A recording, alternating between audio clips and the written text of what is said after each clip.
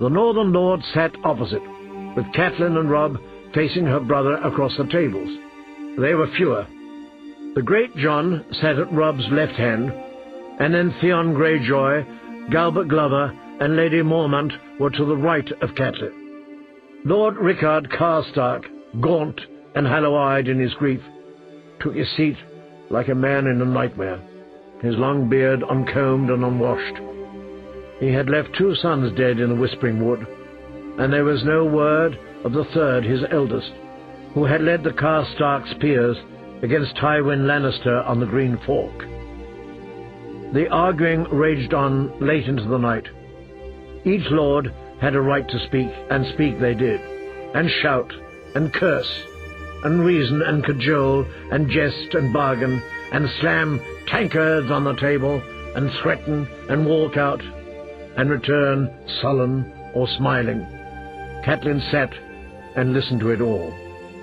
Roose Bolton had reformed the battered remnants of their other host at the mouth of the causeway.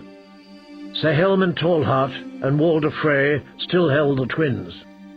Lord Tywin's army had crossed the Trident and was making for Harrenhal, and there were 2 kings in the realm.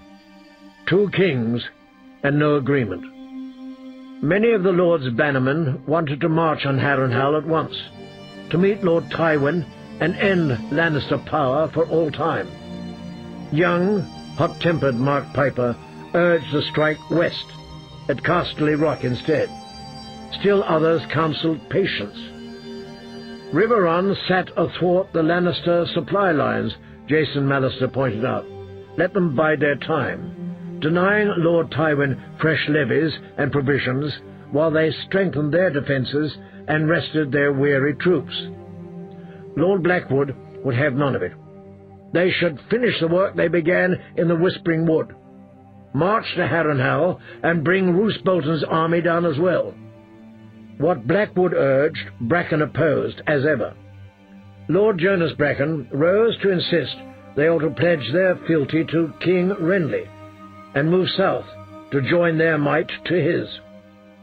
Renly is not the king, Robb said. It was the first time her son had spoken. Like his father, he knew how to listen. "You cannot mean to hold to Joffrey, my lord," Galbert Glover said. "He put your father to death." "That makes him evil," Robb replied. "I do not know that it makes Renly king. Joffrey is still Robert's eldest true-born son, so the throne is rightfully his by all the laws of the realm. Were he to die, and I mean to see that he does, he has a younger brother. Tommen is next in line after Joffrey." "Tommen is no less a Lannister," Sir Mark Piper snapped. "As you say," said Robb, troubled. "Yet if neither one is king, still how could it be Lord Renly? He's Robert's younger brother. Bran can't be Lord of Winterfell before me, and Renly can't be king before Lord Stannis." Lady Mormont agreed. "Lord Stannis has the better claim." "Renly is crowned," said Mark Piper. "Highgarden and Storm's End support his claim, and the Dornishmen will not be laggardly. If Winterfell and Riverrun add their strength to his, he will have 5 of the 7 great houses behind him. 6, if the Arryns bestir themselves. 6 against the Rock. My lords, within the year, we will have all their heads on pikes, the Queen and the Boyd King, Lord Tywin, the Imp, the Kingslayer, Sir Kevin, all of them. That is what we shall win, if we join with King Renly. What does Lord Stannis have against that we should cast it all aside?" "The right," said Robb stubbornly. Catelyn thought he sounded eerily like his father as he said it. "So you mean us to declare for Stannis?" said Ed Muir. "I don't know," said Robb. "I prayed to know what to do, but the gods did not answer. The Lannisters killed my father for a traitor, and we know that was a lie. But if Joffrey is the lawful king, and we fight against him, we will be traitors." "My lord father would urge caution," aged Sir Stevron said, with a weaselly smile of affray. "Wait, let these 2 kings play their game of thrones. When ye are done fighting, we shall bend our knee to the victor or oppose him, as we choose. With Renly arming, likely Lord Tywin would welcome a truce, and the safe return of his son. Noble lords, allow me to go to him to Harrenhal and arrange good terms and ransoms. A roar of outrage drowned out his voice. "Craven!" the great John thundered. Begging for a truce will make us seem weak, declared Lady Mormont. "Ransoms be damned, we must not give up the Kingslayer," shouted Rickard Carstock. "Why not a peace?" Catelyn asked. The lords looked at her, but it was Robb's eyes she felt, his and his alone. "My lady, they murdered my lord father, your husband," he said grimly. He unsheathed his longsword and laid it on the table before him, the bright steel on the rough wood. "This is the only peace I have for Lannisters." The great John bellowed his approval, and other men added their voices, shouting and drawing swords and pounding their fists on the table. Catelyn waited until they had quieted. "My lords," she said then, "Lord Eddard was your liege, but I shared his bed. I bore his children. Do you think I love him any less than you?" Her voice almost broke with her grief. But Catelyn took a long breath and steadied herself.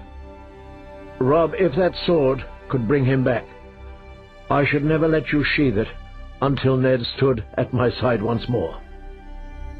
But he is gone, and 100 whispering woods will not change that. Ned is gone, and Darren Hornwood and Lord Carstock's valiant sons, and many other good men besides, and none of them will return to us. Must we have more death still?" "You are a woman, my lady," the great John rumbled in his deep voice. "Women do not understand these things." "You are the gentle sex," said Lord Carstock, with the lines of grief fresh on his face. "A man has a need for vengeance." "Give me Cersei Lannister, Lord Carstock, and you would see how gentle a woman can be," Catelyn replied. "Perhaps I do not understand tactics and strategy, but I understand futility. We went to war when Lannister armies were ravaging the Riverlands, and Ned was a prisoner, falsely accused of treason. We fought to defend ourselves, and to win my lord's freedom. Well, the one is done, and the other forever beyond our reach. I will mourn for Ned until the end of my days, but I must think of the living. I want my daughters back, and the Queen holds them still. If I must trade our 4 Lannisters for their 2 Starks, I will call that a bargain, and thank the gods. I want you safe, Robb, ruling at Winterfell from your father's seat. I want you to live your life to kiss a girl and wed a woman and father a son. I want to write an end to this. I want to go home, my lords, and weep for my husband." The hall was very quiet when Catelyn finished speaking. "Peace," said her uncle Brynden. "Peace is sweet, my lady, but on what terms? It's no good hammering your sword into a plowshare if you must forge it again on the morrow. What did Torrin and my Eddard die for, if I am to return to Carhold with nothing but their bones?" asked Rickard Carstock. "I," said Lord Bracken, "Gregor Clegane laid waste to my fields, slaughtered my small folk, and left Stonehenge a smoking ruin. Am I now to bend the knee to the ones who sent him? What have we fought for, if we are to put all back as it was before?" Lord Blackwood agreed, to Catelyn's surprise and dismay. "And if we do make peace with King Joffrey, are we not then traitors to King Renly? What if the stag should prevail against the lion? Where would that leave us?" "Whatever you may decide for yourselves, I shall never call a Lannister my king," declared Mark Piper. "Nor I," yelled the little Derry boy. "I never will." Again the shouting began. Catelyn sat despairing, She had come so close, she thought. They had almost listened. Almost. But the moment was gone. There would be no peace. No chance to heal, no safety. She looked at her son, watched him as he listened to the Lord's debate, frowning, troubled, yet wedded to his war. He had pledged himself to marry a daughter of Walder Frey, but she saw his true bride plain before her now. The sword he had laid on the table. Catelyn was thinking of her girls, wondering if she would ever see them again, when the great John lurched to his feet. "My lords," he shouted, his voice booming off the rafters. "Here is what I say to these two kings." He spat. "Renly Baratheon is nothing to me, nor Stannis neither. Why should they rule over me and mine from some flowery seat in Highgarden or Dorne? What do they know of the Wall, or the Wolfswood, or the barrows of the First Men? Even their guards are wrong. The others take the Lannisters too. I've had a bellyful of them." He reached back over his shoulder and drew his immense two-handed greatsword. "Why shouldn't we rule ourselves again? It was the dragons we married, and the dragons are all dead." He pointed at Robb with a blade. "There sits the only king I mean to bow my knee to, my lords," he thundered. "The king in the north." And he knelt and laid his sword at her son's feet. "I'll have peace on those terms," Lord Carstark said. "They can keep their red castle and their iron chair as well." He eased his long sword from its scabbard. "The king in the north," he said, kneeling beside the great John. Mage Mormont rose. "The king of winter," she declared, and laid her spiked mace beside the swords.